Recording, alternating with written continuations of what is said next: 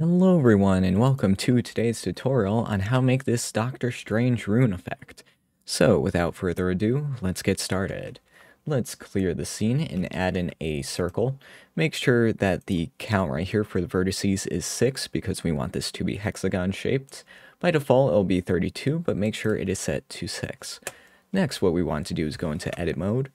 Click 1 to select the vertices and press E so that we make a ton of faces. Let's scale those in a little bit. And now over here we want to press U and click Mark Seam. Let's go into the UV tab for this. And now what we are going to do is select this, press U, and then click Reset to reset the UV scale 1 to 1. Now we want to click A to select the rest of the vertices and faces. And now click U, follow active quads. And what this will do is make it so that all the squares follow in line with the topology. But we want this all to fit inside of the base square right here. So we're going to select all the vertices in the editor, select this and press 0.5 to bring everything to the middle, then scale this on the x-axis to bring it all the way into the image bounds. As we could see, it lines up pretty well. Next, what we could do is get to the fun part, shading. So let's open this, click New for a new scene. And what we want to do is get the UV map into here. There we go. And next, what we are going to do is look at the UV map, make sure everything's okay. That seems pretty good. And then we're going to bring this over here and use a converter, separate XYZ node. Let's put that over there. And next, what we are going to do is use the Y-axis and a color ramp. What we want to do is make a gradient in the middle right here. So let's add in another node right here, set this one to 1 and this one to 0. And as we can see, we have a gradient here. But we want to constrain this gradient for the glowing effect. So let's first add in the emission and transparent nodes, shader emission, and shader transparent. Transparent. There we are, hook those together. Emission should be on the bottom just because of the way it works. Now if we hook this into here and look, it's not quite working, and that's because we need to go into the blend mode if you're using Eevee, and select alpha blend. Make sure the shadow mode is set to none because these should not cast shadows. There we are, that's working pretty well.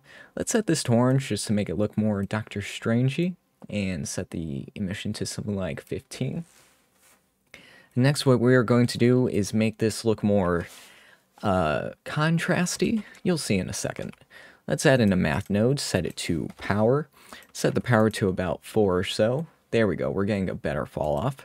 But we could constrain this even further. If we bring this over to here, select color ramp, set this to black while using the B-spline interpolation. If we bring this down, there we go. If we can, yeah, that seems to work pretty well. Now we could turn up the emission even more, maybe not too much. Yeah, that seems pretty good. And now, if we go over here, we can add in some noise to this scene now. So, let's add in a noise texture. You could leave it to 3D, because we're going to be using that later to animate it. Let's use a Mix RGB node, set it to linear light, hook up that into there. And as we can see, we're now getting some distortion, but let's control this. So let's move this over here and add in 2 vector math nodes. One is going to be add, and one is going to be multiply. Let's set the multiply to 1.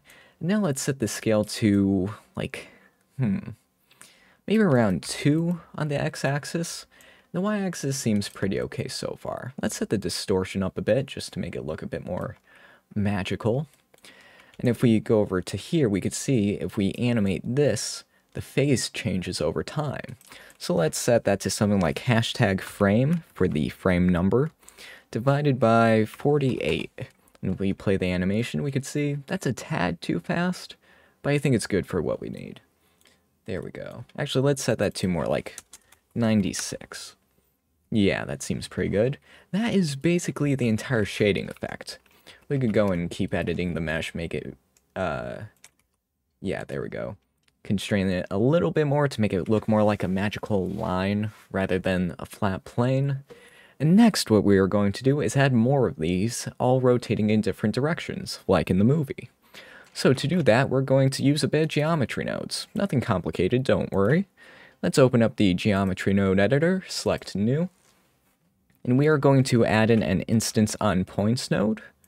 right here, and a mesh line node, mesh primitive. There we are. Let's bring that up here. The original geometry will go into the instance, and the mesh line will go into the points. There we are. Select endpoints on this so that we can select the height and then just change how many we want after the fact. There we are. That's pretty good. And now let's randomize the effect by using a random value node. Random value, and let's hook that up into the scale. As we can see, we're getting tons of random scales for each new hexagon. Perfect. Next, what we're going to do is randomize the rotation by using a vector random value node. Set the value to 1 on the z-axis and -1 like this. That should be good. Now let's hook that up into there. As we should see, it is looking pretty good. Let's set this to 2 and -2 just to get more variation. You could change the C to randomize the effect even further for the X and the Y. I think that's pretty good. And now what we are going to do is animate these turning in different directions. So let's add in a vector math node and set it to scale. Let's put that right there. Let's input hashtag frame again to get the time info divided by 48. And as we can see, it is now animating quite well. But let's edit the shading a little bit because it's looking too much like lines and not enough like wispy magical smoke coming off of them. So let's go into the multiply node and scale that up by a bit until it starts looking, yeah, that's looking pretty good. Maybe turn down the x-axis a bit. Yeah, there we go. That's pretty good. If we want a random face for each face on here, we could go and add in an input object info node. And because all of these are instances and not real geometry, we could go and select random. And as we can see, we get a different value for each of these. So we go into here, into the vector math node, select this one, and select multiply. Oops. Multiply. Math multiply. There we go. And hook this into the add. And we'll see once I go back into here that, there we go. Once I turn this up, we get a random face for each face on here, or each instance, which is very useful and will be used in many tutorials going forward, so you better learn it. But yeah, that's basically the entire effect. We could keep changing all the parameters here, turning it up and down. We could change the colors to make it more like the time stone rune effect. But yeah, that is basically the entire tutorial. Thank you for coming by. If you want to see more stuff of mine, look at my Gumroad page, my Twitter page. Make sure to like and subscribe to the YouTube channel. Some free products are coming out for 3.0 geometry nodes, so stick around. And I hope you have a very nice day. I'll see you next time.